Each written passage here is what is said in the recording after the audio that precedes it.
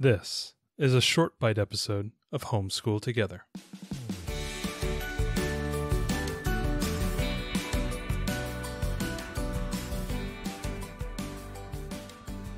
Hello and welcome to Homeschool Together Short Bite Edition. We got a little bit different thing this week, no games, but we do have a little bit of a curriculum review, kind of a unit study that we just got over with from Build Your Library, the winter holidays around the world. So going into the holiday season here at the end of 2021, we kind of paused our normal curriculum. We stopped a lot of our math and reading stuff, for the most part, and we kind of had a couple weeks off. We wanted to do something fun with our daughter and kind of keep the excitement for the holidays on. And so we went ahead and did this little unit study from Build Your Library. Yep. So this unit study covers winter solstice, Christmas, Hanukkah, Kwanzaa, and Chinese New Year. So this is it's a very loose unit study. Mm-hmm. It says it could take anywhere from 2 to 5 weeks, depending on how much you want to go into it.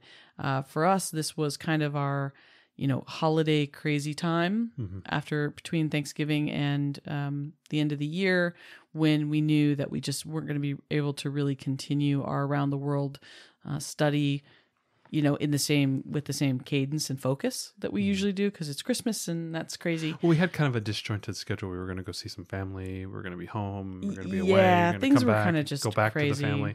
Yeah, it was really disjointed, and so we didn't want that that disjointed nature to impact our learning. So we just kind of stopped our around the world, and we said, hey, let's do this unit study that we got from Emily. Yeah. So we wanted to kind of go over this. And just, if this is something that you're interested in doing with your learners, so you get kind of an idea of what we think of it. So there's only a few required books for it. Basically, for each holiday, there's a little, greeting about the holiday and an introduction based on a child who celebrates that holiday and what it's like for their family. Mm-hmm. And then there is a main reading book. Sometimes it's there's one book for like the winter solstice that's a Return of the Light, 12 Tales from Around the World for the winter solstice.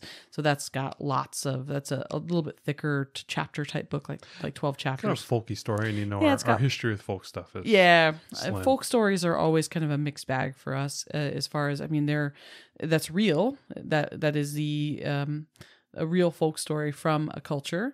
But oftentimes they can be very strange and they don't always connect with our learners. So folk stories are always a little hit and miss for us. Mm-hmm. But that would be an example of a reader. For Hanukkah and Christmas, there's a couple of smaller books that are more picture-based. Yep. And then there's some copy work to do, a few activities, and some things to talk with your child about, like what is the winter solstice, and, who first celebrated it, and how did they do that, and what are some traditions and things like that you can talk about. Mm-hmm. They define some vocabulary for your child, and there is usually some activity pages, couple art activities in that you can print off, and right, there's a couple activities like for Christmas, make a pine cone, cover it with peanut butter and birdseed, and hang it out back, that kind of thing. So just some fun kind of holiday crafts and things. And there are some activity pages, and sometimes there will be a recipe to do. For Hanukkah, there's a recipe for potato latkes, for example. So there may be a recipe, and then there's a couple of additional reading books. So that's the way that each one of the segments is formulated. And I thought kind of overall it was okay. Yeah, it was okay. I don't know that we would do it again maybe next year, or that we would be jumping to do it. Mm-hmm. There's only one main book recommended for each. And then there's a couple of suggested extra readers. I kind of wanted to see more literature, and a little bit more structure to the activities. And I know you went and got a few extra books from the library. So I outfitted a ton of extra books on Christmas and Hanukkah, the winter solstice.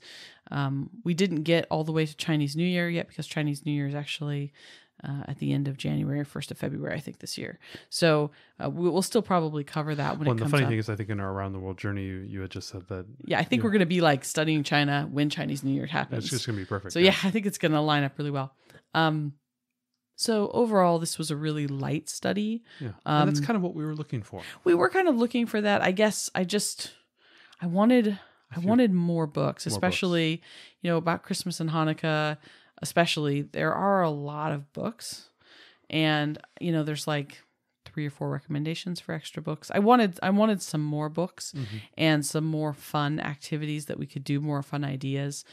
So I think this was a little lighter than I wanted. I wanted something that was kind of just free form, that we could take what we wanted and not do what we didn't because we were going to be really busy.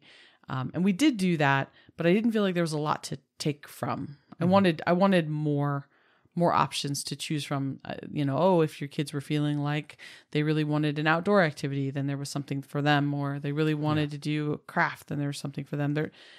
I just wanted a little bit more. I guess I was a little bit disappointed in this one. I'm a big fan of Build Your Library and their main curriculum, but this one I'm a little meh on. Yeah, I'm actually a little meh. From the standpoint of just decompressing, because I did the work and stuff, and with my daughter, for me it was a nice breath of fresh air. We could kind of like calm it down.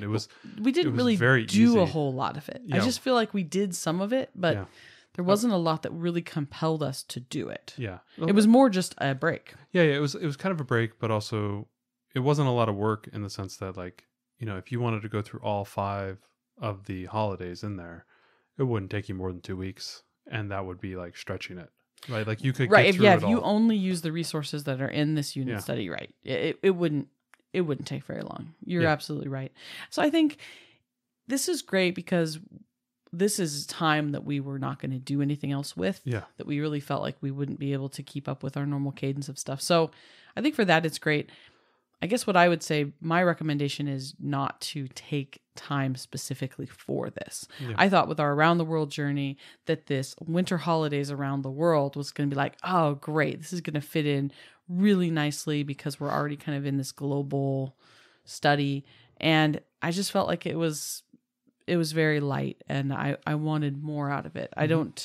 I don't think I would do this one again. So I'm a little disappointed to say that because I usually am very pro Build Your Library stuff. Yeah, this one wasn't my favorite. Yeah, just a little bit of a miss, but check it out. Check out the sample that's online. Maybe see the book list that they have, and if it's something that interests you, maybe you could try it. But I wouldn't say it was bad. I was wanting a little bit more from it. I wanted more to choose from, I guess, from it. Probably, and we weren't compelled to use as much of it as I thought we would have. It was sitting there, and it was kind of like, we're joking about the pine cone thing, right? Like, buy those pine cones from the store. And I did end up getting them, and we still have not put them together with the birdseed, and probably won't. It was one of those things where it's like, the activities were not exciting enough for us to be interested in pursuing them.